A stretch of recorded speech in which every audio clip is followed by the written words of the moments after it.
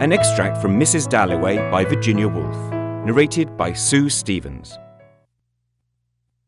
But this question of love, she thought, putting her coat away, this falling in love with women.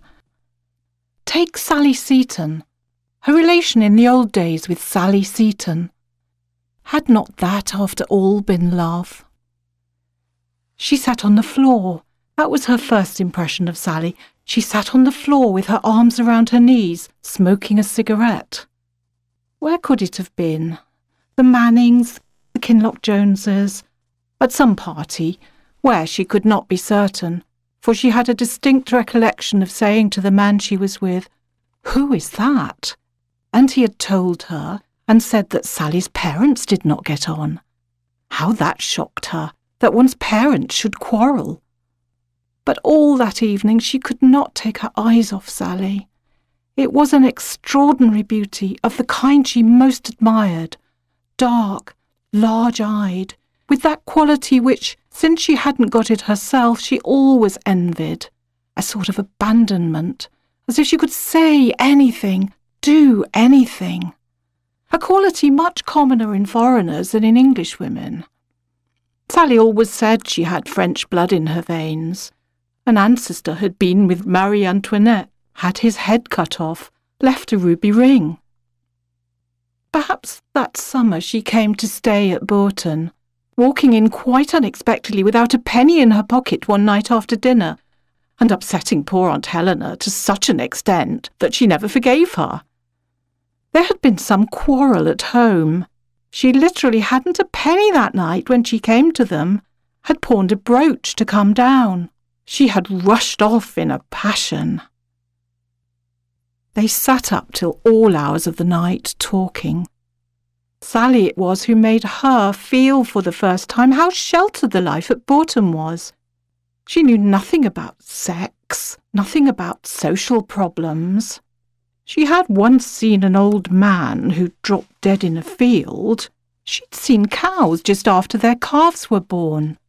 But Aunt Helena never liked discussion of anything. When Sally gave her William Morris, it had to be wrapped in brown paper.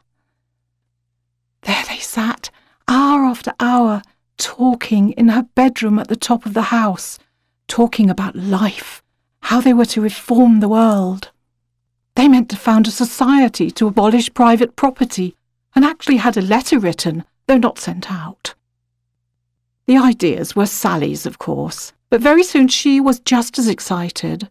Read Plato in bed before breakfast, read Morris, read Shelley by the hour. Sally's power was amazing, her gift, her personality. There was her way with flowers, for instance. At Bourton they always had stiff little vases all the way down the table. Sally went out, picked hollyhocks, dahlias, all sorts of flowers that had never been seen together, cut their heads off and made them swim on the top of the water in bowls. The effect was extraordinary, coming into dinner in the sunset. Of course Aunt Helena thought it wicked to treat flowers like that. Then she forgot her sponge and ran along the passage naked. That grim old housemaid, Ellen Atkins, went about grumbling. Suppose any of the gentlemen had seen. Indeed, she did shock people. She was untidy, Papa said. The strange thing, on looking back, was the purity, the integrity of her feeling for Sally. It was not like one's feeling for a man. It was completely disinterested. And besides, it had a quality which could only exist between women just grown up. It was protective on her side, sprang from a sense of being in league together, a presentiment of something that was bound to part them. They spoke of marriage always as a catastrophe, which led to this chivalry, this protective feeling, which was much more on her side than Sally's. For in those days, Sally was completely reckless, did the most idiotic things out of bravado, bicycled around the parapet on the terrace, smoked cigars. Absurd she was, very absurd.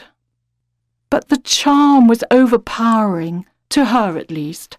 so that she could remember standing in her bedroom at the top of the house, holding the hot water can in her hands and saying aloud, "She is beneath this roof.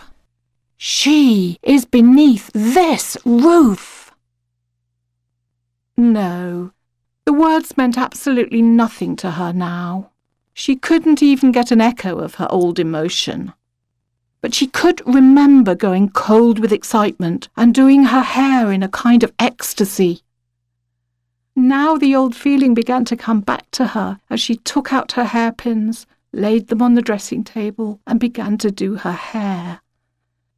With the rooks flaunting up and down in the pink evening light, and dressing and going downstairs, and feeling as she crossed the hall, if it were now to die, 'twere now to be most happy.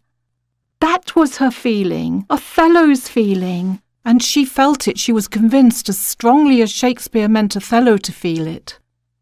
All because she was coming down to dinner in a white frock to meet Sally Seton.